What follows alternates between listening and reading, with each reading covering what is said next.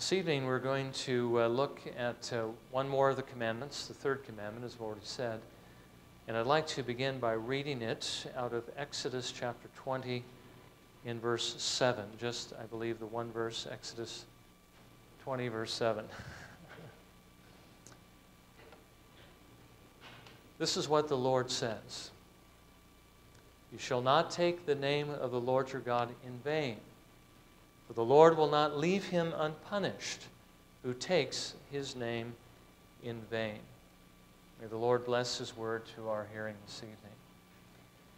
Now again, let's not forget the larger picture of what it is we're trying to do in the evening service. We are trying to understand what it means to live a life that is completely consecrated to the Lord. And that's certainly what the Lord calls you to do. That's what the Lord calls me to do as Christians. If you've been saved by his grace, you know that it's all you can do. If you've experienced the love of God, not just his love for you, but also the love he gives you for him. That is what his love is moving you to do. And of course, there's always those enemies that are fighting against us. There's the flesh. There's the world, which the devil certainly is using. But we need to overcome these things and grow in our love for him. We saw that that's really what was behind the first commandment, after all, to have no other gods before him, to love God first and foremost of all, to love him with your whole being, as our Lord said when he was asked, what is the greatest commandment? To love the Lord your God with all your heart, all your mind, all your soul, and all your strength. And even though the second commandment was like it, it's still not to supersede the first commandment, because our Lord tells us on another occasion that our love for him is to be so great that nothing else must even be a close second. Not your spouse, not your children, not your job, although anybody would love their job more than their Lord, or your possessions, or whatever it may be that draws your heart. Certainly not the world's. Now again, that commandment we have to place before everything else, because it's really the root of being able to do what the Lord calls us to do. We have to take this seriously. Because if our hearts are not devoted to the Lord the way they should be, we are not going to be able to give him our lives. We're not going to be able to do anything in the way that he calls us to do it. We're not even going to be able to love our spouses or others, our neighbors, ourselves, our enemies, in the way the Lord would have us to do it if we don't love him first and foremost of all. Everything we do is to be done for that reason only. To love God, to do it for his glory, that is to be the main reason, the main motive for why we live. So the first commandment tells us that that's what we need to do. And as we saw in the second commandment, that loving him most of all, putting him first, we are to show him that love by committing ourselves to his glory, to live as the Lord would have us to live, to give ourselves to him as a continual act of worship, even as the Apostle Paul says we are to offer ourselves to him as living sacrifices. The second commandment, you'll recall, has to do with how we are not to worship the Lord, but in so doing it tells us how we are to worship him. If we are to give ourselves to him in worship, we have to do it in a way that he's going to accept. It has to be as he commands, not just narrowly in our private worship and in our public worship, but more broadly in the way that we live. I believe that this commandment, again, because all the commandments are simply a summary of everything that we are to do for God's glory, because we love him and are thankful to him, the second commandment is really directing us in how we should live our whole lives, and again, pointing us to the remainder of these commandments as to how we are to do that. But if I were to summarize what this commandment is calling us to do, I would simply say this: it calls us to live as our Lord Jesus Christ lived. Now that was a principle we looked at a few Lord's Day evenings ago, but it's something we should never lose sight of. We should always do what Jesus Christ would do if he were in our place, in our situation, having to make our choices. That's what it means to worship God broadly, the way that we are to worship him. What Jesus Christ would do is simply this: He would not seek his own pleasure. In whatever decision he makes, he would always seek the pleasure of his Father, and he would find pleasure in that. This principle really lays the groundwork, as I've said, for everything that follows. The rest of the commandments simply spell out in more detail just how we are to live, to give pleasure to him. And remember, if you love the Lord as he calls you to love him, the only way you really can love him, if you have his Holy Spirit, nothing is going to give you greater pleasure than giving the Lord pleasure. That's how you know that you really love him, because you always want to please the one you love. If you love the Lord most of all, you will be seeking his pleasure in everything you do, just as the psalmist says. And actually, this would have been a good memory verse for tonight. The psalmist writes this in Psalm 73, verses 25 and 26. Whom have I in heaven but you? And besides you, I desire nothing on earth. My flesh and my heart may fail, but God is the strength of my heart and my portion forever. That is how you and I are to love God, and he is certainly worthy of that love. Now this evening, let's consider that one of the things that does give pleasure to God is when we use his name reverently.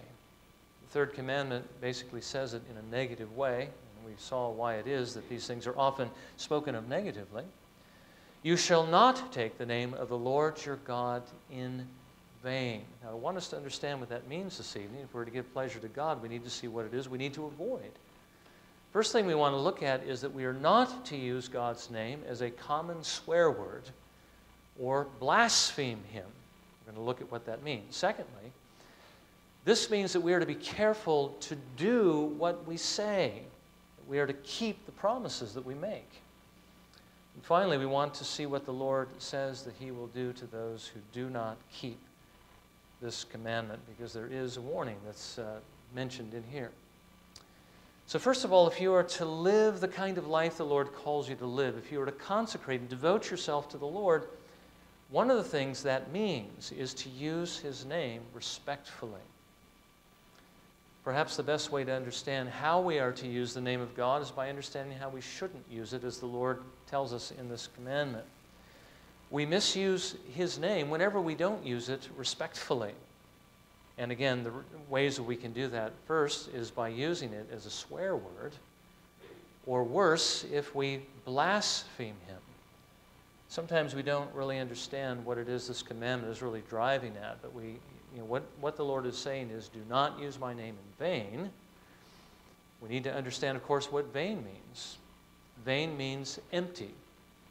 Vain means to lift his name up or to use it for no good purpose. It's basically, well, again, I think that's probably the best way to put it.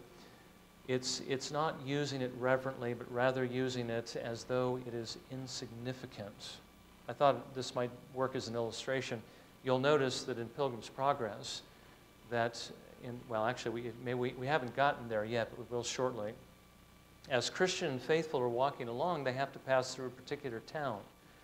And that town is called Vanity Fair. The word vanity comes from the same root as the word vain. This is where faithful is going to die for his testimony of the Lord Jesus Christ. Now, what does this represent? What does the town represent? The town represents the world. The world, not in the sense as God made it, nor the good things that he has put in the world, but rather those things that are in the world that are either sinful or the things that are really empty and useless. The things which may be lawful or unlawful, but which ultimately will do you no good and perhaps do you a great deal of harm, especially if they're sinful, or if they get you off the path. They are empty things. They are vain things. They are useless. They are meaningless. And all these things are going to be burned up on the last day. Maybe that gives you an idea of what vanity means, or to lift the Lord's name up as something that is empty or useless or meaningless. When it's applied to his name, it means to take it lightly, or to use it for some worthless purpose, or for some empty reason. What the Lord is telling us is that his name must always be used with the greatest reverence, the greatest respect, and with the greatest love. You got to remember that when you're using the name of God, you are actually talking about him. You're bringing him into what it is you're saying. And the same thing would be true if you're talking about someone else. If I use Dick's name, I'm talking about Dick. If I use Shirley's names, I'm talking about her or Denise or Mark or any of us here. When you use somebody's name, you're not just using a word, you're actually talking about them. When you use God's name, for whatever reason, you are bringing God into the conversation. You are talking about him. You're referring to him. And when you bring his name into a conversation, you should always do it with the greatest respect. And that certainly applies to any of the names by which God reveals himself to us. Father, Son, Holy Spirit, Jesus, Jesus Christ. We need to use his name reverently. Now, what does the Lord here warn us against? What is it we are not supposed to be doing? How should you not use God's name? Well, first of all, you should not use his name or any of his names as exclamations, as swear words.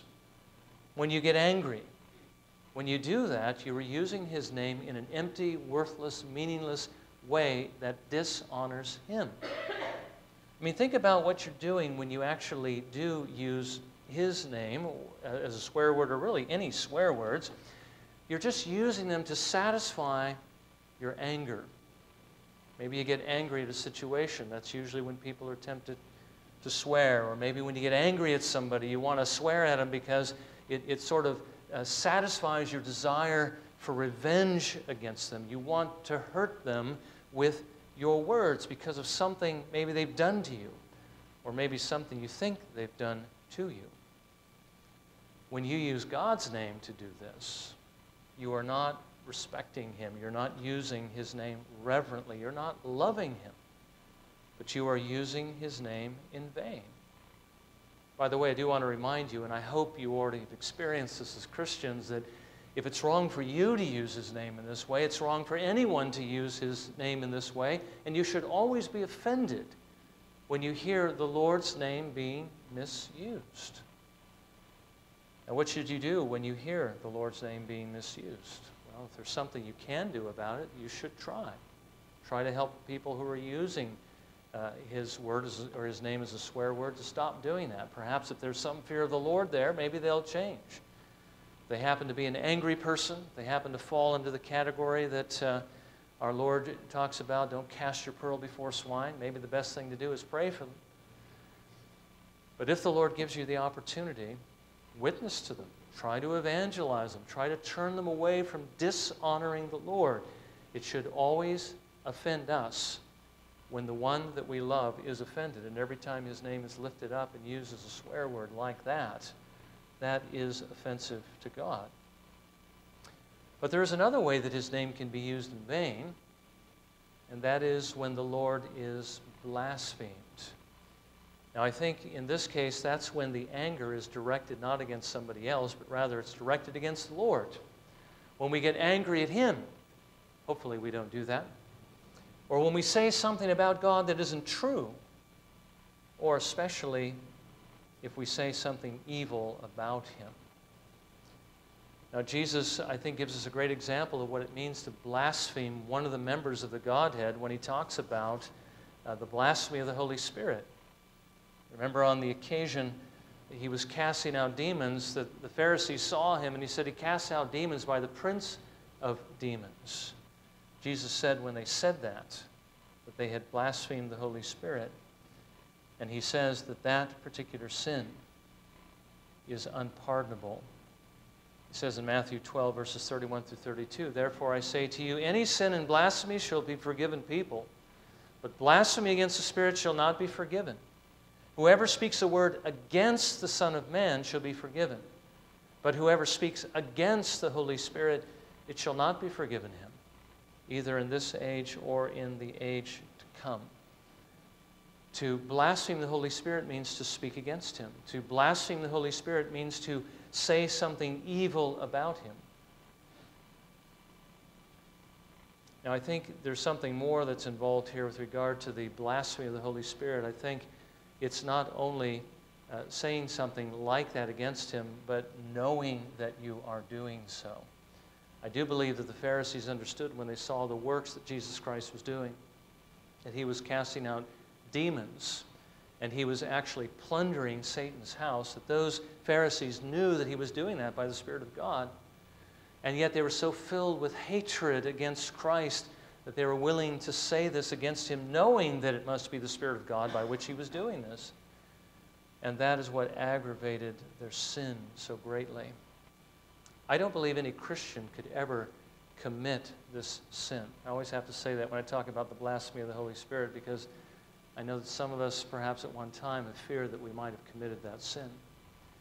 But no true Christian can actually commit this sin. For one thing, the Bible says, if you are a believer, you will never lose your salvation. You'll never be lost.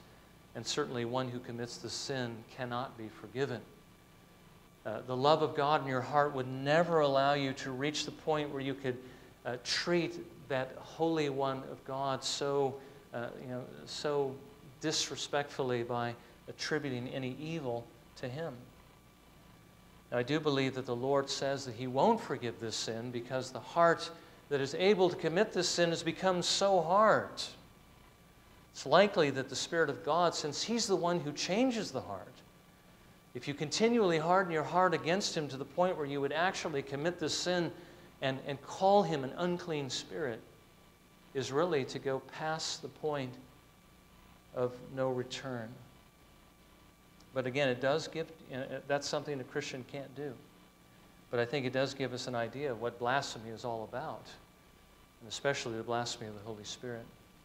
To use God's name in vain means to use it in an empty, meaningless, or sinful way. If you are to live in devotion to the Lord, you've got to use his name reverently. Certainly that's what you want to do. You must always speak to him and about him with the greatest love and respect, and also stand up for his honor when his name is dishonored by those around you. Now, there is another way that it's possible to take the Lord's name in vain, and I think that I might say it's the primary meaning of this particular commandment, the main thing that the Lord has in view, and that is to make a promise, to take a vow, or to swear an oath, and yet to do it in a way that is not true to your word. To make a promise to do something and not do it. To swear to the truth of something and yet knowing that that is not true, or to swear to the falsity of something knowing that it's not false. Whenever you call God to bear witness to something that isn't true, whether by way of promise or by way of affirmation, you take his name in vain. There was a time when our nation recognized that we needed to treat God's name very reverently. Last time I was called to jury duty and had a chance to see somebody put their hand on, well, actually, I was waiting to see somebody put their hand on the Bible, but they don't do that anymore. But there was a time when they did do that, a time when the fear of the Lord was so strong that the courts would compel a man, a woman, whoever is going to bear witness, to put their hand on the Bible and to swear in God's name to tell the truth, the whole truth, and nothing but the truth. And the fear of the Lord was such that anyone who would do that would be afraid that if they said something that wasn't true, that God's wrath would fall on them. I think we've long since departed that kind of fear in our nation. And I think the magistrate, our leaders, don't exact that kind of an oath any longer because they're trying to create this separation between church and state. But it does illustrate what we're talking about. Whenever we vow to do something in God's name, or we take an oath that something is true or false, we need to mean what we say. If we don't, we're breaking this commandment. We're offending God. We're using his name in vain because we are lifting it up to emptiness, to something we really do not mean. Now, I do believe that this applies to everything that we promise and everything that we affirm to be true or false, whether we swear in the name of God or not. You remember that Jesus was reproving the Jews for making their false vows and taking their false oaths because they made them by swearing by the gold of the temple or by the offering that's on the altar or by heaven, thinking that when they did this, they were avoiding swearing in the name of God, and so they really weren't calling God to bear witness to what they were saying, and they really weren't binding themselves by what they were saying. You know, today people cross their fingers. Oh, I didn't really mean it. My fingers were crossed, so it doesn't count. You know, this kind of thing. They were doing the same thing with their oaths and vows. I didn't really swear by God, but I swore by the gold in the temple, not by God, but by heaven, not by the altar, but by the offering that's on the altar. But Jesus reminded them that the temple, the gold, the offering, the altar, heaven, that everything is really connected to God. And so when they swore by these things, they were really swearing by God, even though they thought they weren't doing that. I believe our Lord was telling us there that everything is connected to God in one way or another, and when you make a promise, you really can't avoid having God as your witness, which is why Jesus said to them, let your yes be yes. Let your no be no. Anything beyond that is of evil. If you say yes, if you say you're going to do something, then let your yes be yes. If you say yes, do it. If you say no, don't do it. If you say this is true, it better be true. At least you better believe it's true. And if you say it's false, then you better believe that this is really false. Otherwise, you are using the Lord's name in vain. Again, I hope you understand the way this works out. The Lord is telling us what not to do in order that we may know what it is we are to do. Let your yes be yes. Let your no be no. Keep your promises. And so if you were to live a life devoted to the Lord, that's what you need to do. When you say you're going to do something, make sure that you do it. If you make a promise, you just can't break it. If you do, you're sinning against the Lord. The Lord calls us into account for the words we speak. When we commit ourselves to something, we need to do it. Otherwise, again, we're taking God's name in vain. Now, thirdly, what does the Lord say that he will do if we take his name in vain? Again, look at Exodus 20, verse 7. You shall not take the name of the Lord your God in vain, for the Lord will not leave him unpunished who takes his name in vain. The Lord says that he will punish you accordingly if you do this. Now, we certainly do have examples in Scripture of what happens to those who are unrepentant, as well as what the Lord will do to or for the repentant. Again, think about where Jesus was reproving the Pharisees for their false vows. Jesus had some pretty harsh words for them. He called them fools. He called them blind guides. He called them hypocrites because of the vows they were taking. They were two-faced. They were not being honest. They were, again, dishonoring God. In Matthew 23, where he reproves them for these things, he actually ends with the promise of a curse that was going to fall upon them, in which he was going to charge them with all the righteous blood shed on earth, all that they and their fathers had done. Now, it wasn't just for breaking the third commandment. It was much more than that. But their hypocrisy was one of the reasons God was going to judge them. We already saw what Jesus said would happen to those who blaspheme the Holy Spirit. That was something that would never be forgiven. The Lord will not leave him unpunished who takes his name in vain. We have an example of a man who came out with Israel out of Egypt, who was the son of an Israelite woman, but we don't know whether the father was an Israelite or not, but he blasphemed God's name. And this is a good example of what the Lord thinks about blasphemy against him. This is from Leviticus 24, verses 11 through 16. The son of the Israelite woman blasphemed the name and cursed. So they brought him to Moses. They put him in custody so that the command of the Lord might be made clear to them. Then the Lord spoke to Moses, saying, "Bring the one who is cursed outside the camp, and let all who heard him lay their hands on his head. Then let all the congregation stone him.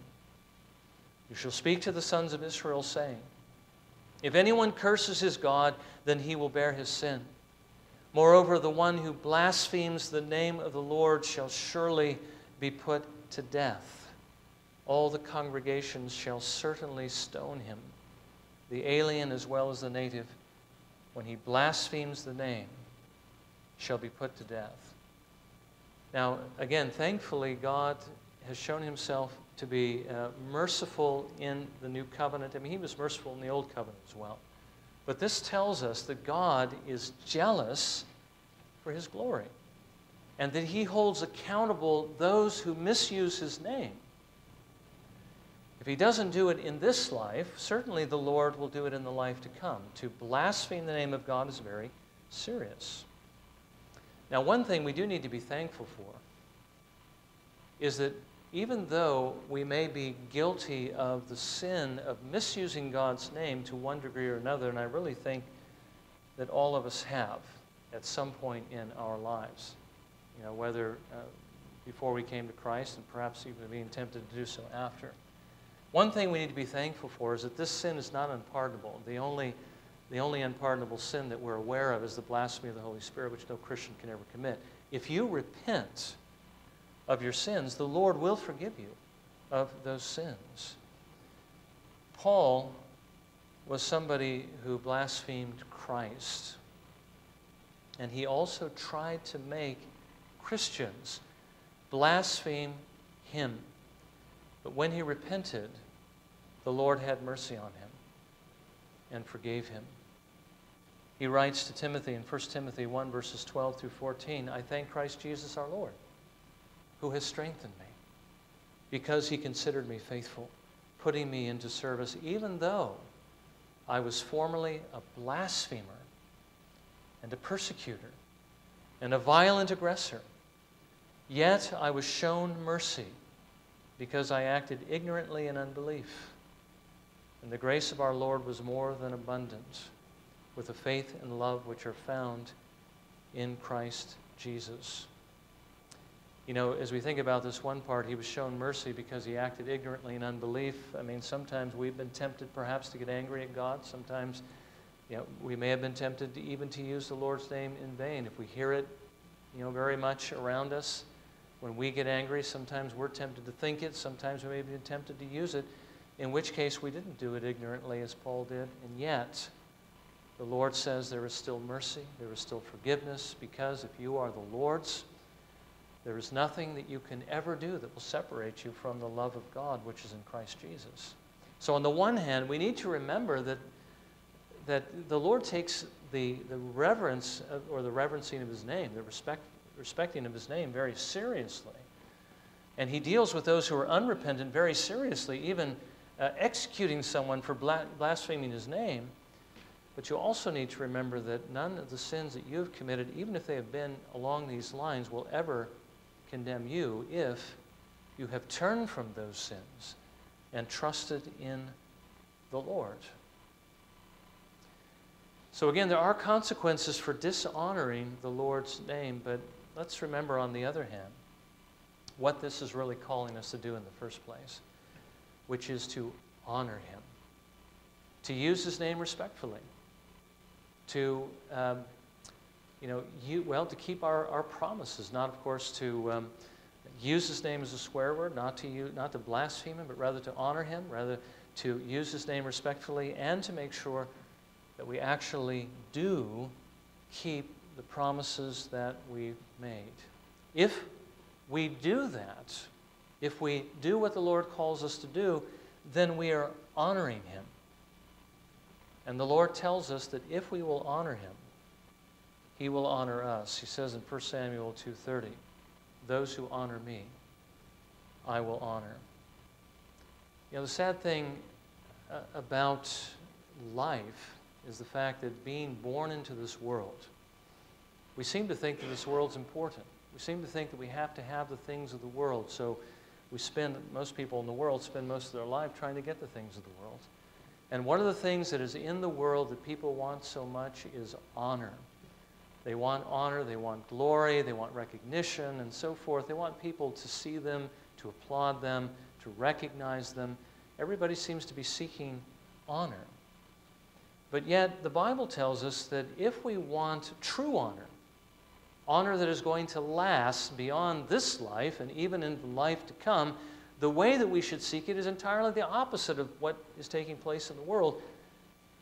We should be seeking it, of course, by humbling ourselves and doing what it is that God calls us to do.